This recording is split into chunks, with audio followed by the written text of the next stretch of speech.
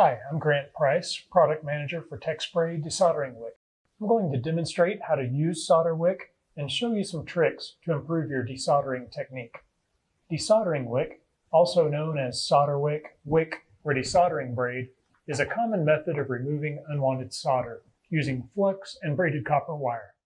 It is commonly used to aid in removing faulty components, to correct solder bridging, or any other reason that solder needs to be removed. Wick is used by everyone, from the massive printed circuit board factories all the way to the beginning hobbyists. Wick is relatively inexpensive and simple to use compared to other methods of solder removal. It is also safer on components than vacuum desoldering devices, as less heat is applied to the component and the heat is applied for a shorter period of time. Techspray is one of the most commonly used brands of desoldering wick in the world. Let's look at the steps of using desoldering wick. Step 1 is to choose the appropriate size of soldering wick and soldering tip for the solder to be removed. Choose a width of wick that is similar in size to the glob of solder to be removed. Using wick with a significantly different width will make the solder removal more difficult. It is usually beneficial to keep several different widths at your workstation. That way, you're ready to desolder anything that you may encounter. Additionally, choose a solder tip that is reasonably close in size to the width of the wick. Next, you'll need to choose a wick with the appropriate flux type. The most popular series of Techspray desoldering wick is the No Clean Flux series.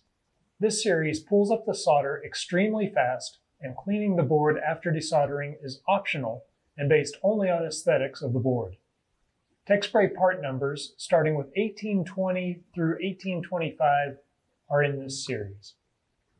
We also have a series of rosin flux wick known as the Pro-Wick Series. Part numbers starting with 1808 through 1813 fall in this series. If you have a requirement that you use a particular flux or that you use an organic flux, choose unfluxed wick. You will need to add your own flux as you desolder in this case. Unfluxed wick has a part number that starts with 1830 through 1833. Each of the series of wicks that I have mentioned are wound onto static dissipative bobbins to eliminate any danger of static charge being generated or transferred from you to the circuit board. Now let's see how to desolder. Step 1, place the wick over the solder to be removed, and then place the hot soldering iron over the braid. Step 2, place the tip at an angle that maximizes heat transfer through the braid to the solder. Use a clean tip that you have just tinned with fresh solder to maximize heat transfer. Heat will be moving up the copper, so be careful not to burn yourself. Step 3, apply slight pressure and wait for the solder to melt. Don't get in too big of a hurry at this point. Allow the tip to dwell long enough on the wick to heat the wick and then the solder on the other side. You will see the wick begin to absorb the solder. Hold the tip and the wick in place until the wicking action has stopped. Step 4, remove the wick and braid at the same time. Removing the iron before removing the wick can cause the wick to become soldered to the board. If that does happen, reheat the braid so that you can remove it. Adding a little extra flux to the joint before applying the heat can make the job even easier and faster. This will also help to make an older spool of wick work like new. Once the wick is saturated with solder, trim it off and move to a new piece of wick for your next desoldering. Sometimes there is a small amount of solder that is difficult to melt. This happens occasionally when the solder is left in a through hole after removing the lead. Applying heat long enough to get down into the hole and melt the solder could damage the board. Instead, add a good amount of solder back to the area. Then, put the wick over the new solder and remove it the same way as previously described. The additional solder acts as a heat bridge to the tiny amount of solder that was hard to reach, so it is all absorbed at one time. Next, I'm going to demonstrate removing solder from around a lead.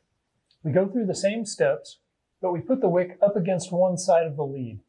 Place the solder tip over the wick, and the solder will pull up from all the way around the lead. This can be a good time to add more solder to the joint if not all the solder is wicked up.